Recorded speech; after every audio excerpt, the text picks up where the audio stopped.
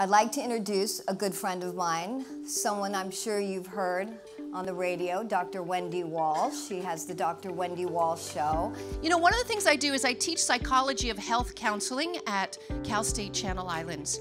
And I'm always fascinated by how our psychology and indeed our environment can change our entire physiology.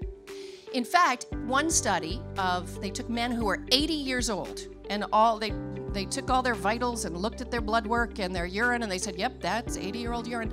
And so what they did is they put them in a house for just 1 week where the decorating was from 20 years ago when they were 60. The music was from 20 years ago when they were 60. The clothing, the food, and in 1 week, they tested their blood again and everybody had become physiologically younger. Isn't that fascinating?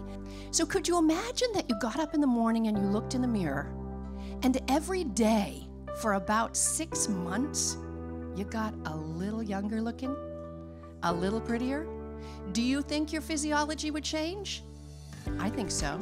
I think Liftique is good for your health. I think it's good for your mental health, and I think it's good for your physical health. So I was really excited when they called me and taught me all about it, and you'll hear more about the science today, because I'm a big believer that our environment, our social world, everything is a feedback loop.